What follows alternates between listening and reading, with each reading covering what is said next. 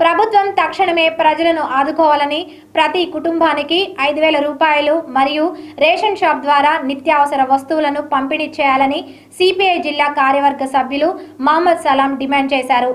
కేంద్ర రాష్ట్రాలు కలిసి తక్షణమే సామాన్య ప్రజలను ఆదుకోవాలని, ఇప్పటికే లాక్డౌన్ ప్రకటించి వారం అవుతుందని, కార్మికులు అన్ని రకాల వర్గాల ప్రజలు ఆర్థికంగా ఇబ్బందులు పడుతున్నారని, రోజువారీ కూలీలు తీవ్ర ఇబ్బందికి గురి అవుతున్నారని, తక్షణమే ప్రజలను ఆదుకోవాలని, ఇంకా 18 రోజుల పాటు కొనసాగింపు జరగాల్సి ఉందని, ప్రజలు ఆర్థికంగా క్షీణిస్తున్నారని సలాం తీవ్ర ఆవేదన వ్యక్తం చేశారు.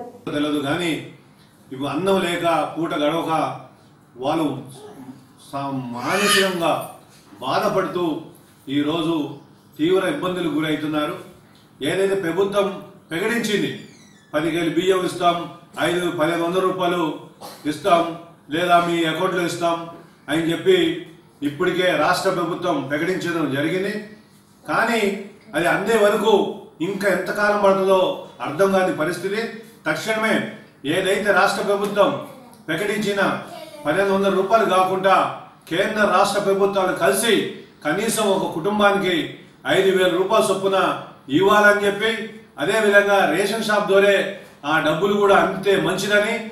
చాలా మందికి అకౌంట్లు ఉండవు, ఎందుకంటే ఈరోజు సామాన్య కూలీ చేసుకునే వారికి అకౌంట్లు లేని పరిస్థితి ఉంది. ఈ కేవలం ఏంటంటే ప్రభుత్వం అది చేస్తాం ఇది చేస్తామని కాకుండా, ఇది నిజంగా ఈ కర్ఫ్యూ కొనసాగాలన్నా, లేదా ఈ వ్యాధి పోవాలన్నా, జనం బయటికి రాకుండా ఉండాలన్నా ఈ ఖచ్చితంగా ప్రజలను ఆదుకోవాల్సిన అవసరం మనకు ఉన్నది. భారతదేశ వ్యాప్తంగా ఈరోజు ప్రజలు అల్లాకోలం అయిపోతున్నారు. ఈ వ్యాధి వచ్చి ఏం చనిపోతారో తెలియదు కానీ, ఈ వ్యాధి ఏం చేస్తుందో తెలియదు కానీ, ప్రభుత్వాలు మాత్రం ఖచ్చితంగా దీన్ని అమలు చేయాలని చెప్తున్నాయి. దాన్ని అందరూ సహకరించాల్సిందే, అందరూ ఈ వ్యాధిని తరిమి కొట్టాల్సిందే. కానీ దాంతో పాటు ప్రభుత్వాలు కూడా ప్రత్యేకంగా నిధులు కేటాయించి పేద ప్రజలను కూడా ఆదుకోవాల్సిన అవసరం ఉంది. ఈ రోజు కూరగాయలు, అదేవిధంగా నిత్యావసర వస్తువులు ఎక్కడ పడితే అక్కడ ధరలు పెంచేస్తున్నారు. ఒక పక్క నుంచి ప్రభుత్వం ఏమైనా ధరలు పెరిగితే మాకు చెప్పండి, ఫోన్లు చేయండి, ఈ నెంబర్ చేయండి అంటున్నారు తప్ప, ఏదైతే నిత్యావసర వస్తువులను రేషన్ షాప్ ద్వారా అందించాల్సిన అవసరం ఉంది.